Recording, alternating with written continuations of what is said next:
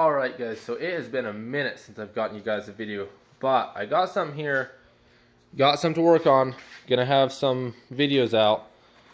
Finally have an SRT4.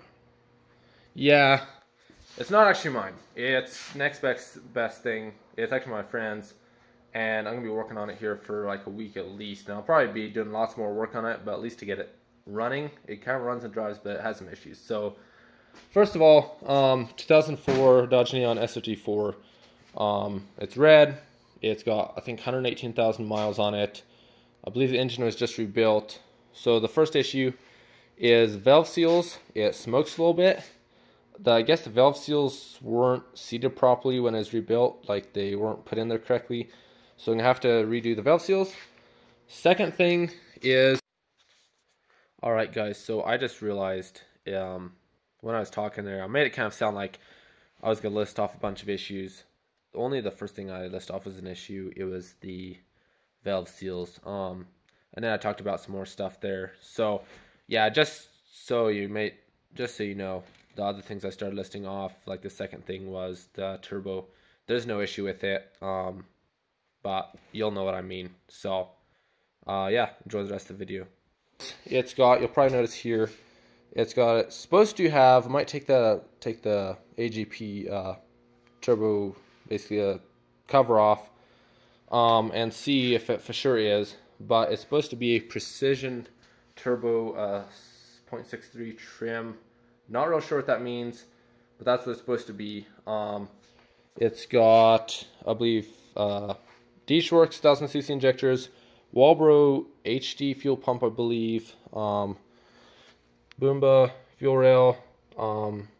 It's got Grimspeed, boost controller, Aeromotive, I believe, fuel regulator, towel blow-off valve, precision wastegate.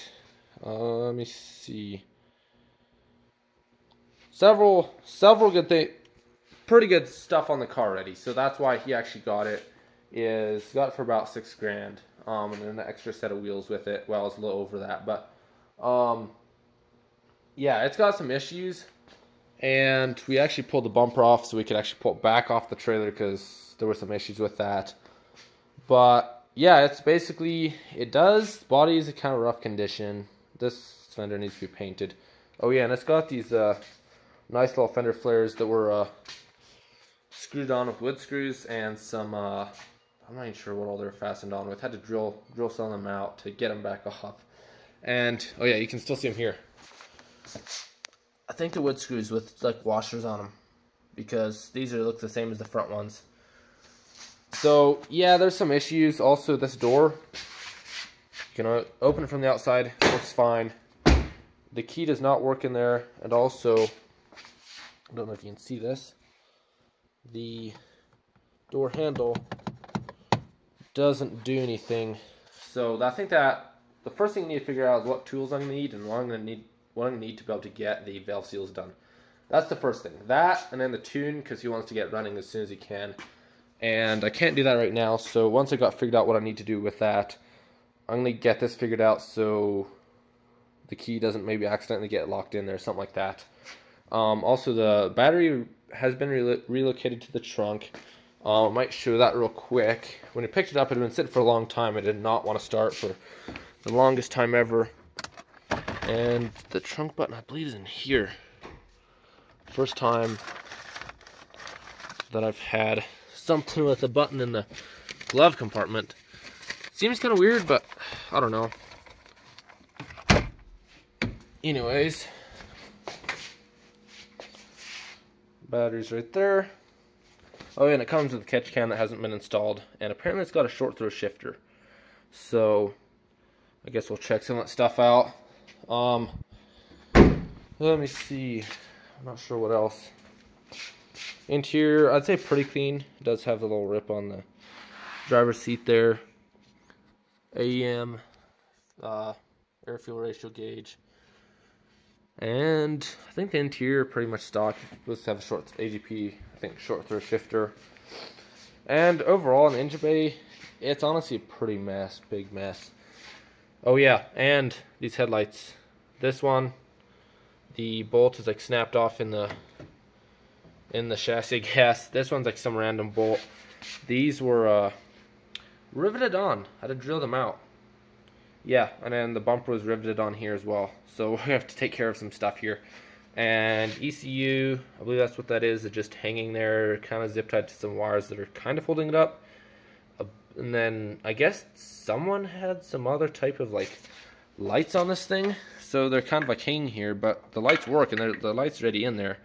So I don't know where all the wiring is for this, but there's some like whole bunch. It's like a rat's nest back there. And then yeah, this Grimspeed boost controller, this line is looped around, so that's not doing anything right now. This is kind of I need to take care of this, figure out where we're going to put the catch can, and then, so there's that breather, and then there's this. Guess I'll have to figure that out. I'm not sure what's going on there. So, and then there's just like random stuff around. There's some grounds that, this would probably be okay, but we need to take care of some stuff. Some grounds that just aren't really, kind of a mess. And there's like some random paint around on this thing. Just some under the fenders, there's a bunch of stuff. So yeah, several things we need to take care of. So gonna be some videos out on this thing. I might even just start it now, just get a sound clip for you guys. I'm not gonna let it run real long. It does run in drive, but it's just not tuned and it's not gonna run real well. So probably get a sound clip for you guys. That's probably gonna be all for this video. More videos coming, just fixing some of the stuff on this car, doing the valve seals. First time working on a car like this, and it's also kind of my dream car as well, so like I'll be learning a bunch of stuff with this car before I even get mine. So hopefully I can get one soon once I've got this one taken care of. And I don't know, maybe eventually, I don't know, he might have a professional shop do it, or else maybe if by the time he wants to do it, I've done enough painting, I can do it or something. But anyways, pretty cool. I'll end this video off with a sound clip with this thing starting, and I'll see you guys on the next one.